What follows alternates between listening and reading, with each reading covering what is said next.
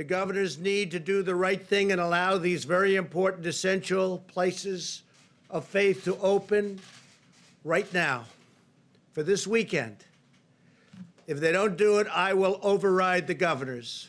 Even before the president took the stage this afternoon, Archbishop Bernard Hebda had said it was time for churches to reopen.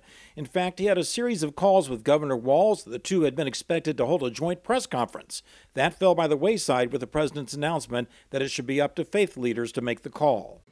They love their congregations. They love their people. They don't want anything bad to happen to them or to anybody else. But there is a way to social distance like you are here in places of worship. And I think what we're trying to say with the CDC guidance is there's a way for us to work together. The governor's press secretary told us the governor's had many productive conversations with faith leaders in Minnesota over the last few weeks. His top priority continues to be the health and safety of Minnesotans. In America, we need more prayer, not less.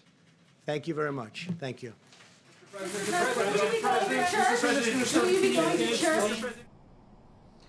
So the president's presentation today was short and sweet, and then after that it was about an hour of Dr. Birx and others talking about what it could all mean. Now the guidelines from the CDC are very familiar. It's things like encouraging people not to go to church if they're sick, also wear cloth masks, disinfect, wash hands regularly, those kinds of things. But again, the governor is still sorting through the guidelines from the CDC and has not indicated that he's going to change his advice and his order about limiting gatherings to 10 or fewer. Back to you. All right. Thank you, John.